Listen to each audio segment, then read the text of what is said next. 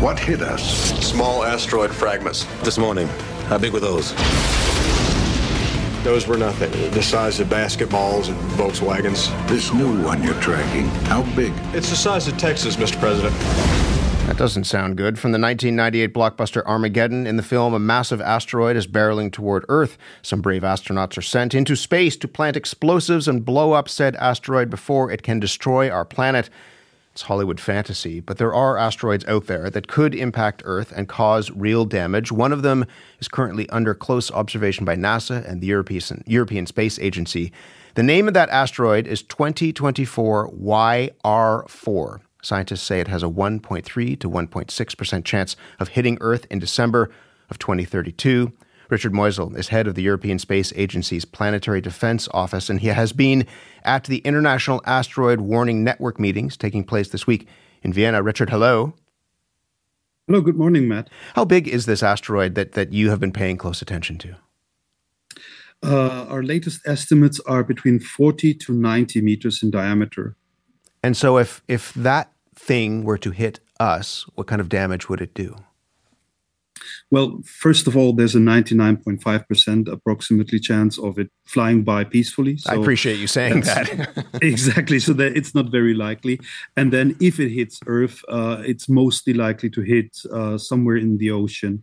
If it were to hit Earth in that size range, we would expect the likes of the 1908 Tunguska event, which flattened 2,000 square kilometers of forest and sent seismic waves throughout the area and was felt and registered hundreds of kilometers away, but luckily had no casualties. Another example of an asteroid in that size range with a different composition. So Tunguska is, let's say, if you have a loose aggregate of stony material, which we call rubble pile. But if you have a solid chunk of iron 50 meters across, it can create features like the Meteor or Barringer crater in Arizona, which is about a mile across. And so, I mean, and has devastated area. I mentioned that you have been at these International Asteroid Warning Network meetings. What is the conversation about if it's not this one, but another one, what we need to be thinking about and how you start to pay attention to all of the other things that are out there in space? We do basically take constant surveillance of everything that we have. We don't only discover and monitor asteroids. We, in this case, is the planet-wide planetary defense community, including every country on Earth almost. It's not just us at the European Space Agency. But we monitor closely all the asteroids that are accessible to observations. And then in 3 centers worldwide, at NASA, at ESA, and Space Dice in Italy, we calculate their orbits for 100 years into the future, including all kinds of potential futures. And if you realize that an asteroid has a non-zero, and by non-zero, it's any number as small as you can imagine above zero, we call that asteroid a potential risk, and then we list it publicly on our risk list. Currently, we have 1,700 of these objects, but they are usually, the chance is 1 in a million or 1 in several thousands. So 1%, which is 1 in 100, and it's actually today at 1 in 62, is quite unusual. It's not a danger yet, but it's so unusual that we take a very close look at this one. In 2022, people might remember that NASA fired a rocket into an asteroid and was able to alter its trajectory. What did you learn from that? Oh, the DART spacecraft and event. That was for us, it was a historic milestone. Before, we were assuming that we understand how to influence the trajectory of an asteroid with a kinetic impactor. That's what it's called when you slam a spacecraft into a space rock. But from that day on, we know that we can do it, and it was spectacular. The effect was much more than we had predicted. I had predicted that this was about to change potentially on the order of 10 minutes, the orbital period. It was 3 times as much, and the dust cloud was phenomenal. So it was a spectacular bang into a new age of planetary defense. Planetary defense. I mean, that suggests that because we're part of this community of space, and so there are things that are out there that have hit, planets before, have hit perhaps Earth before, that if it's not immediate, then it is inevitable at some point in time that something will hit us. That's correct. Over the centuries and millennia, you integrate up all these little probabilities and they sum up little by little until they reach one for almost any kind of size of asteroid. And this is why we're doing planetary defense efforts now, and we're doing it constantly. We're constantly developing better ways of looking at them, more efficient ways of calculating the trajectories. We learn about asteroids in the ways of science and how to counteract their impact chances and anything. So I see us in a good time. We're not under direct threat. We're not at immediate risk. This is not an alert. This is not a crisis situation. So it's the perfect time to prepare for the day that crisis comes. Might be in 100 years, might be in 1,000 years from now. We will take that good news. Richard Meusel, thank you very much. Thank you for having me. Richard Meusel heads the Planetary Defense Office at the European Space Agency. So we started with kind of a worst-case scenario. There are also some very positive stories coming out about asteroids, thanks in part to samples from one named Bennu that is still out in space. Danielle Simkus is a scientist at NASA. She's Canadian. She's on the team examining the sample from this asteroid. She's in Washington, D.C. this morning. Danielle, good morning to you. Hi, good morning. Tell me about Bennu. So Bennu is a pretty special asteroid. It's a rocky body, floating around space that we actually kind of consider like a time capsule from the early solar system. The chemistry of Bennu is thought to be representative of the chemistry of the, very early stages of solar system formation.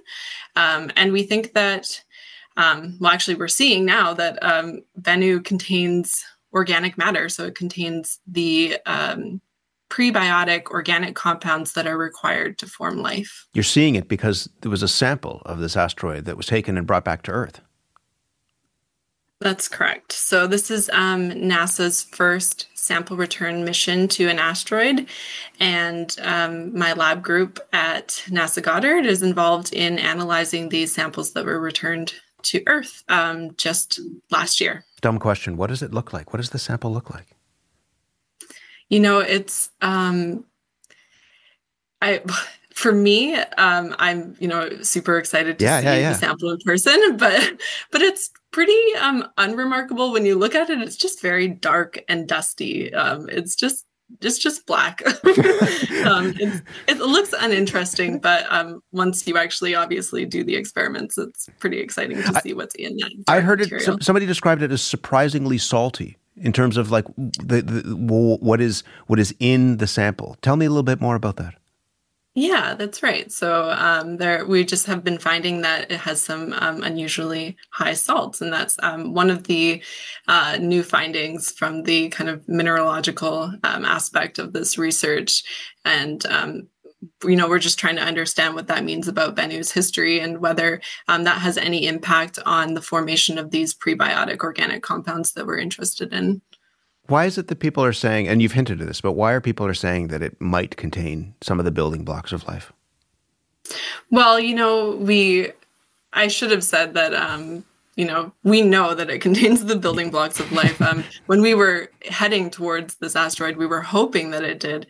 And then, the excitement last week was the release of our paper that shows that, in fact, it does contain these building blocks of life. They're formed by non-biological reactions in space, so just by chemical reactions, not involving life, but these molecules like amino acids, which are the building blocks of protein, and nucleobases, which are the building blocks of DNA. We're finding these in the sample. We know they're not contamination, and we know that they could have a role in the formation of life. What do you hope to learn from the little bit of dust that you got from this asteroid? Well, actually, there's a lot of work to be done still. I mean, obviously these are exciting results just to confirm that, all the work that we've been doing over the years on meteorite samples is valid. This is exciting just to confirm that and see all these organic compounds. But there's a lot of work to be done, and we're finding that Bennu, depending on the sample that you're looking at, it can actually look quite different. So it's not necessarily a homogeneous asteroid, and different pieces might look different. So there's a ton of material left to analyze. I think it's like 70% of the material is actually going to be saved for future generations, including scientists who are not even born yet. So I'm just excited to see, how it differs sample to sample, and if we can get some information about these chemical reactions that are involved in forming these like really important compounds. I love how giddy you are about this. I mean, you are over the moon that you have your hands on this substance in some ways.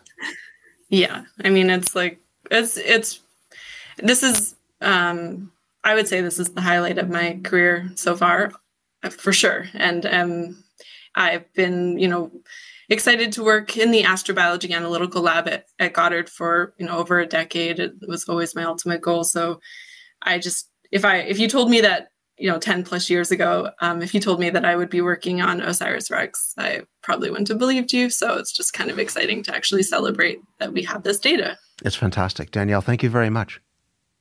Thank you. Danielle Simkus is a scientist at NASA studying, as you heard, the building blocks of life that were detected on an asteroid that they took a sample from and brought back to Earth.